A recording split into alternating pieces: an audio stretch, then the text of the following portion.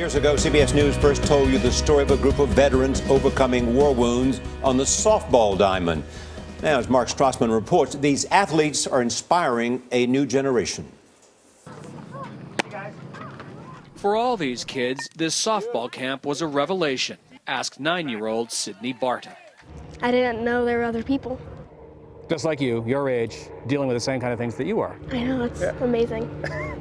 They all had that reaction. It's not just me. Every kid on this field was missing a limb, in some cases, 2. But they never lost their love for sports.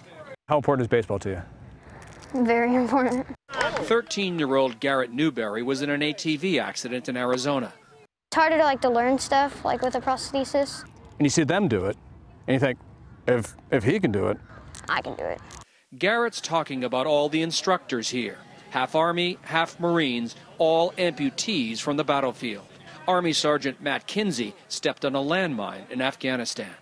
Josh Wegge, a former Marine, lost both legs to an IED in Afghanistan. He was 19. this happened to you young. It happened to them even younger.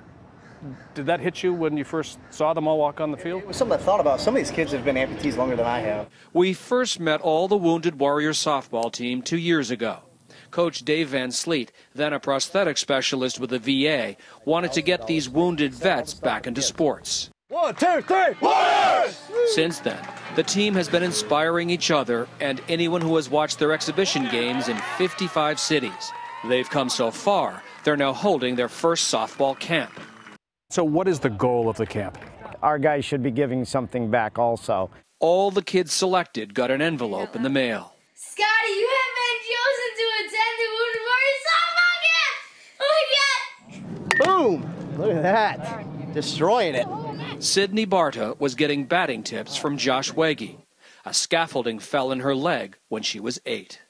They told me that I need to get it amputated, and well, it hurt so much, I think I was kind of glad to let it go.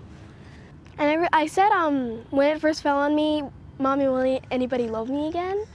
I asked her, will I ever be able to make a layup again? Because I really liked basketball. Will I ever be able to catch a softball again? They've taught me that you don't give up no matter what happens to you. Even if you've lost a limb or you were born like that, you can just do what you want anyway. What connected everyone in this field is not what they had lost. It's what they've found again. For CBS This Morning, Mark Strassmann, Kissimmee, Florida. That'll inspire you. That's right. That little girl said it best. Don't give up no matter what happens to you. You know, anybody who has children knows that sometimes kids say things that mean so much. You don't give up no matter what happens to you. What a wonderful story, Mark. And just also on the same line, the notion, Mama, they won't love me. Yes. And then to realize. Yes. Yeah, so congratulations to those in the Army and the Marines who are helping and learning from those children as well.